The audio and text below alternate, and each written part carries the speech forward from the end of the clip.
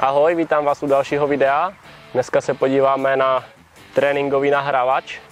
Nikdy jsem to netestoval, tak jsem na něho hodně zvědavý.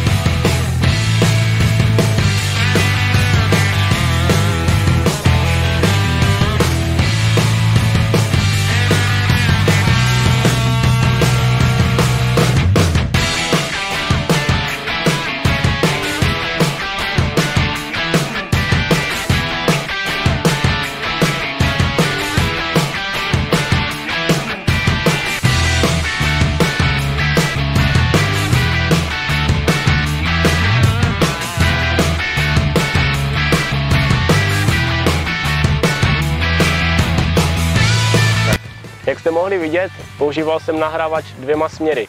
Jeden byl klasická nahrávka po zemi a druhá vzduchem na zpracování anebo trefení míčku ze vzduchu. Tak, nahrávač mě hodně překvapil. Nahrávky z něho letí trošku rychleji, než jsem čekal. Chodí trochu na přední nohu, ale to jenom proto, že jsem si to nahrával špatně. Když si to dáte přesně, vrátí vám ji tak, jak mu ji přihrajete. Doporučil bych ho všem, kteří si potřebují zlepšit přihrávku nebo zpracování míčku ze vzduchu. Potom trefení míčku ze vzduchu už je jenom taková lahůdka na závěr. Pokud se vám video líbilo, nezapomeňte ho sdílet nebo dát like a uvidíme se zase příště. Ahoj!